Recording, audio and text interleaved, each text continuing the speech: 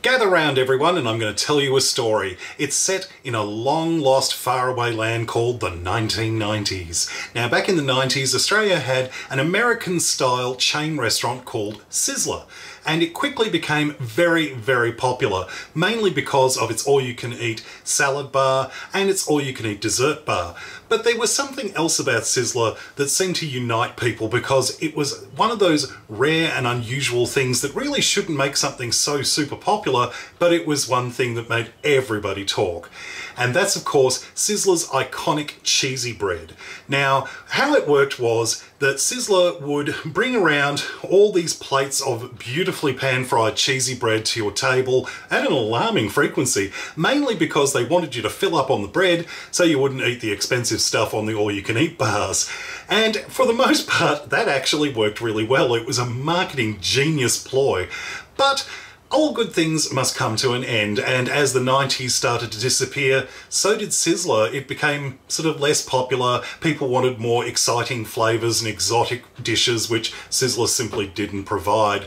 So about a week and a half ago, Sizzler announced the last 3 remaining restaurants in Australia would be closing their doors for the last time. And I think that's really sad because after over 30 years in the business, they really did leave their mark on Australian food culture.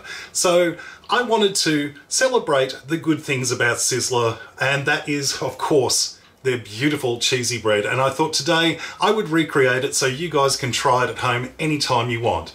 Let's make Sizzler's iconic cheesy bread on the One Pot Chef.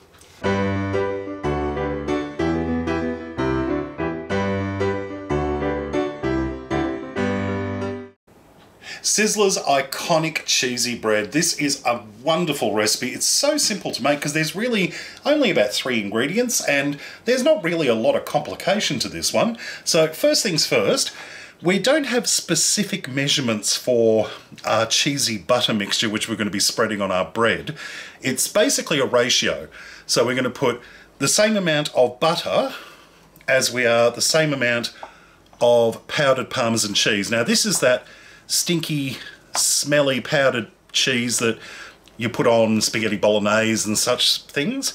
I'm going with half a cup of each because I think that'll be just about enough for the amount of bread I'm going to be doing. So I've got some soft room temperature butter so you can see how nice and soft and squidgy that is. It'll make it easier to mix everything together. You don't have to use butter. You can use margarine instead if you prefer, or if that's all you happen to have in the fridge. But either way, we want half and half of each. So we're going to add a little bit of the cheese in first, and then we're just going to carefully mix that in, add a bit more cheese, add a bit more, mix it in until it's completely integrated into our butter. Now, if you wanted to take this to the next level, you could at this point stir in a little bit of minced garlic, maybe about half a teaspoon, and mix that through, and you'll end up with cheesy garlic bread, which will be absolutely gorgeous. But I think it's a bit much. I think you're competing too big flavours there, garlic and Parmesan, so I think the original version is perfectly acceptable. Right, that's mixed in, so we're going to set this aside while we work on our bread.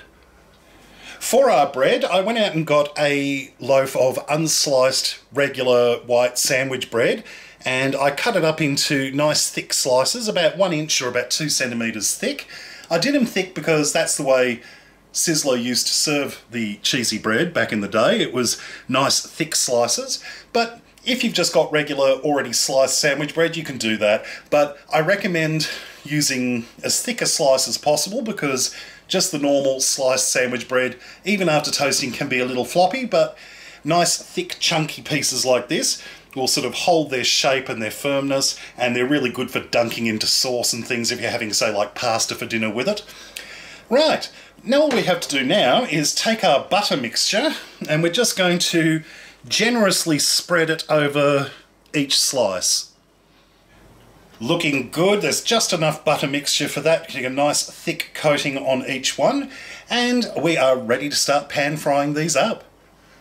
Now the next step is to pan fry each of our slices of cheesy bread. Now If you are doing a big batch like me, you might want to go for a large fry pan, a griddle pan, or if you have it, one of those large electric fry pans or banquet fryers, simply because you'll be able to do more pieces more quickly. You could do like 4 or 5 slices at once, but just for the sake of the video, I'm just going to show you how to do one at a time in a regular fry pan.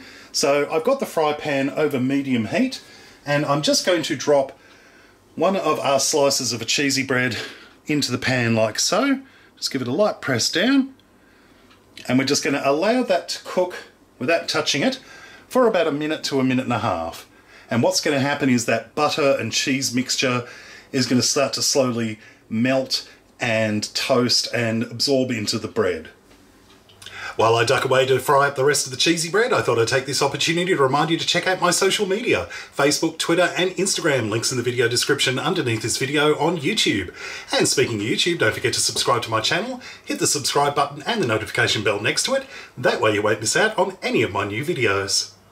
And we're just going to flip this over. I'm just going to use my spatula to try and do this carefully, and oh yeah, that's looking good.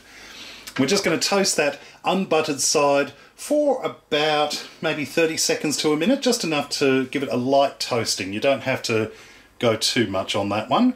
And then all we've got to do is fry up the rest.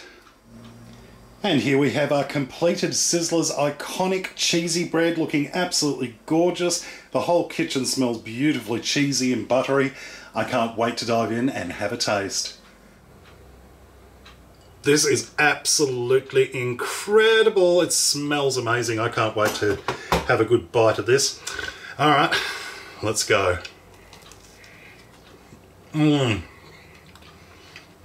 That's so yummy.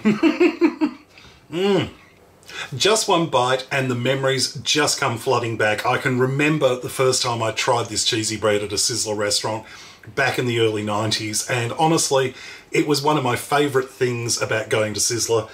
It's got that beautiful crispness on the outside, the beautiful buttery, cheesy mixture. It's really, really good, and it's great for a variety of meals. You can have it with soup, you can have it with salad, you can dip it in your sauce when you're having a pasta dish. Absolutely amazing. Well, I hope you enjoyed this recipe. Check out my other videos at OnePotChefShow.com, and until next time, see you later. Sizzler may be gone, but it will definitely not be forgotten. So I wanted to ask you guys who remember Sizzler from back in the day, let me know in the comments section, what was your favourite dish at Sizzler? Was it the all-you-can-eat sundae bar, or the desserts, maybe something from the salad bar, or maybe one of their iconic steaks? Let me know. I'd love to hear your favourites, because it will sort of bring those memories back to me of when I went there back in the 90s. I didn't go there very often, only a few times when I was a child, but I still remember certain aspects of it, and it would be great to have those memories come flooding back.